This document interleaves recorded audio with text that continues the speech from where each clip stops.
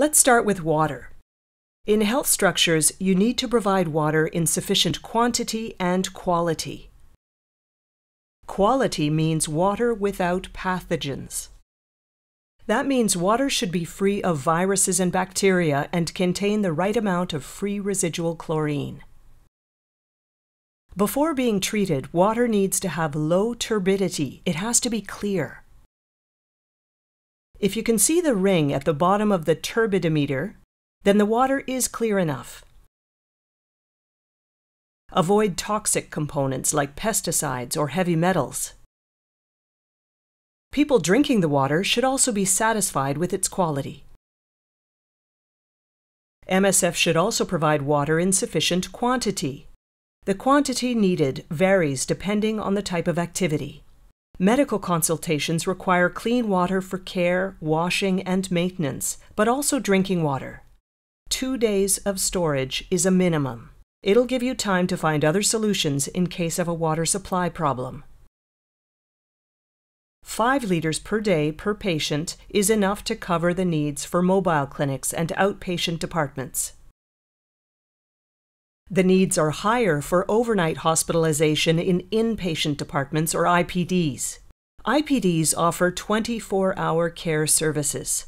60 liters per patient per day will cover medical activities, structural maintenance, disinfection, and laundry, but also personal hygiene, cooking and drinking for patients and caretakers. Needs are even greater for the operation theater and delivery room. Here the standard is calculated per intervention, not per person per day. Surgical theaters and delivery rooms should ideally have their own water storage to guarantee continuity of these vital services.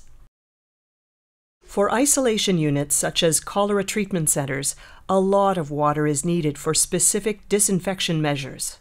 Since it's a sensitive and highly contagious disease, storage capacity should increase to 3 days. For viral hemorrhagic fevers such as Ebola, isolation centers have the greatest water needs, up to 400 liters per person per day. MSF uses reservoirs of different shapes and sizes, usually between 1 and 60 cubic meters of capacity. They can be bladders, polytanks, temporary or permanent water towers, or metallic frame pools. The distance from health structures to water point should not exceed 100 meters. Keep in mind in your calculation of needs that up to 20% of the water can be lost from dripping or spilling.